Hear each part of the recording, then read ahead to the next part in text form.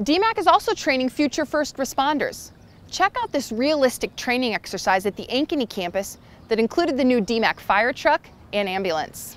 We wanted to provide an opportunity for our students to have really a hands-on learning from everything they've experienced in their entire program.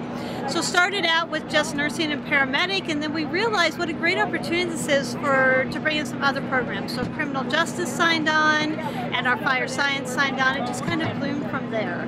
Well, basically, these are our emergency responders and practitioners of tomorrow, and they're going to be in this scenario someday in reality. And so I think giving them a dose of the real thing before they get out there to the field, number one, minimizes mistakes, but number two, it really helps them to understand how they can work collaboratively with other agencies. Really wanted to try to throw in as much realism as we could, permitted that, obviously we can't turn things on fire or those kinds of things, but try to create realistic injuries and kind of set up the accident in such a way that it made sense from a realistic perspective, so that when they do graduate, they can take what they've done here and apply it in the real world. I think my biggest takeaway is actually knowing what I'll do in a time of first response.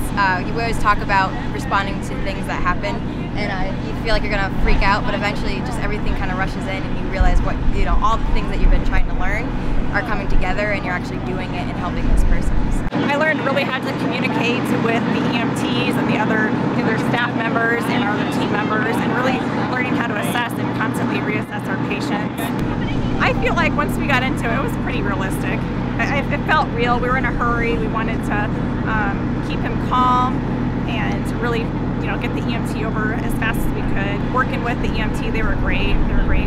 They told us how we could help them, and how we told them how they could help us, and we really collaborated very well. I guess what this teaches a lot of is how to be flexible in the face of chaos.